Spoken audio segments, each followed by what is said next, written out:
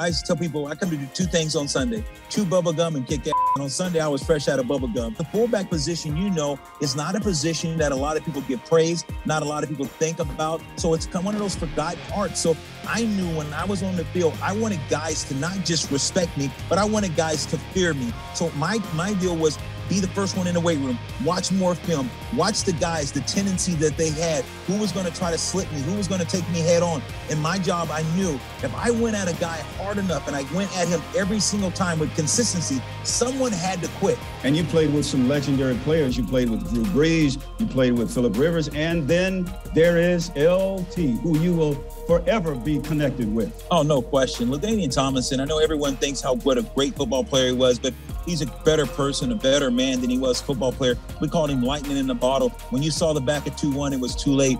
Drew, you've seen the way that this guy was able to run. He was a receiver out of the backfield. He can line up in slot, line up at Y, play Z, X. There wasn't a position that he couldn't play besides probably offensive line. And of course, a lot of the reasons why he was successful running was because of you and your blocking. I'd like for you to talk about the relationship that you two had, because it indeed was very special.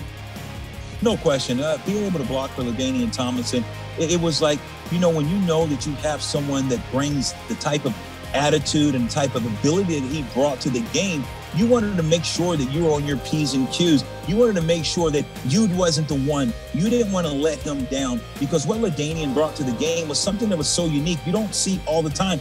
He's probably a top 5, even some say even higher, maybe top 2 or 3 backs of all time. Guy didn't necessarily have to play 15, 20 years to be able to make his mark on the game. But when LaDianian Tomlinson was at his peak, he was definitely one of the greatest running backs that ever played the game. So without a doubt, he made my job a lot easier. Lorenzo, didn't you sometimes want to go into the huddle and say, hey guys, just give me the ball every once in a while?